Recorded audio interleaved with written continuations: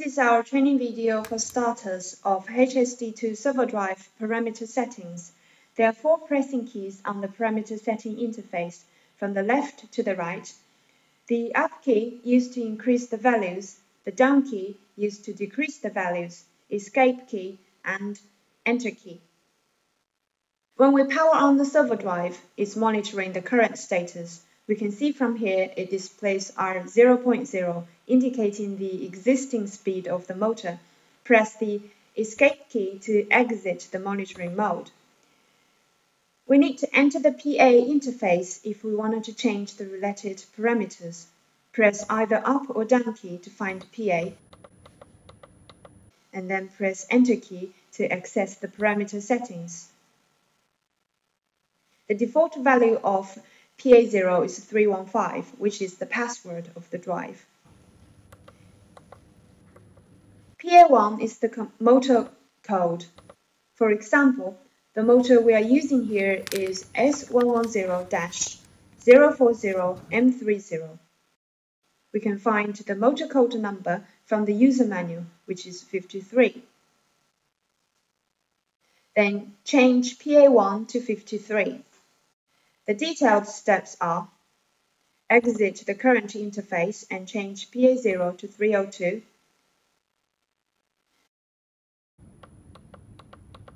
Press enter key and exit.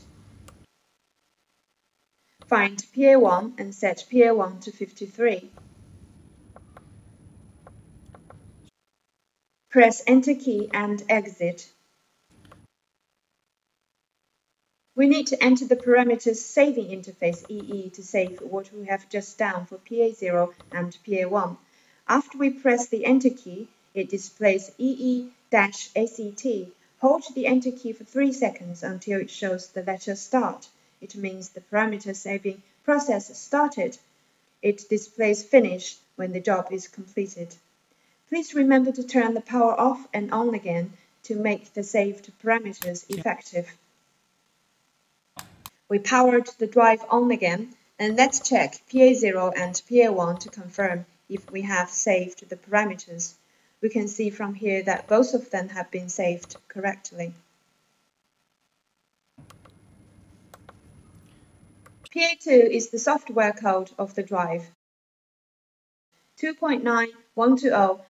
The first 2 represents the ampere of the drive. In this case, 2 is 20 ampere. This parameter is read-only. PA4 is the current control mode of the drive. Default value is 0, which means the drive is on the position control mode. PA5 is the proportional speed loop gain. The value of this parameter is related with the load inertia. If the load inertia is twice of the motor inertia, we should set this parameter to 440. If the load inertia equals to motor inertia or even less, we can leave PA5 as is. The default value is able to run with a load inertia between 0.6 to 2 times of the load inertia.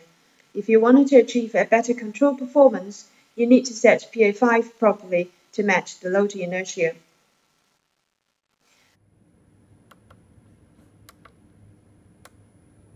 When we finished the parameter change for PA5, the decimal point blinks.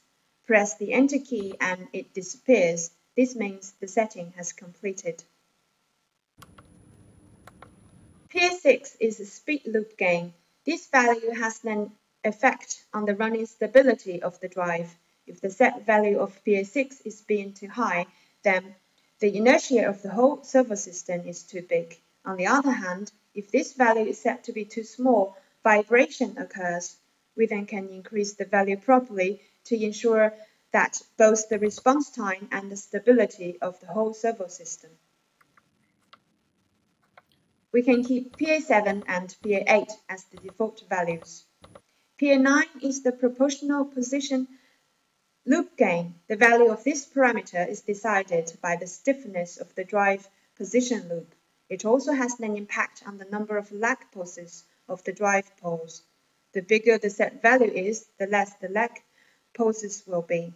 Vibration may occur, of course, under this circumstance. In general, you may keep PA9 as the default value for CNC router and CNC machine tool applications. PA12 is the electronic gear ratio numerator, and PA13 is the electronic gear ratio denominator. For example, if we wanted to set the electronic gear ratio to be 5 and 3, then we need to set PA12 to 5 and PA13 to 3. Press Enter key to confirm our settings. PA14 is the external pulse input type. 0 means pulse plus direction. 1 represents dual pulse control mode. 2 indicates AB pulse control mode. The default setting is 0, pulse plus direction control mode. When we finished all the parameter settings, enter the saving interface EE-ACT. Press the Enter key for 3 seconds to complete the saving. When we have done this, make sure we power off and on the server drive again.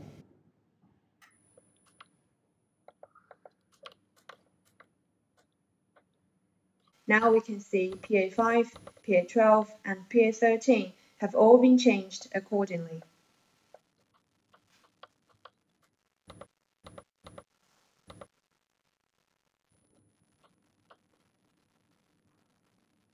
Besides, if you have forgotten what parameters you just changed, and this led to the server drive running abnormally, you can bring the default values back by resetting the drive.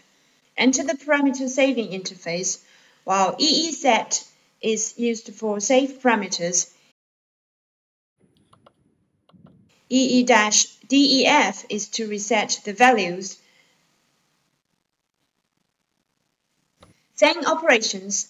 Press the Enter key for 3 seconds until we see the letter of finish.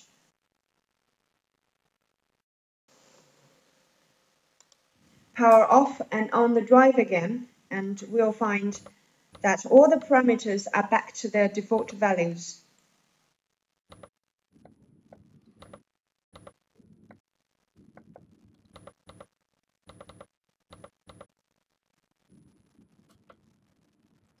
This is all the common use parameter settings we are showing today. For more information, please look into our user manual or contact us directly. Thank you very much.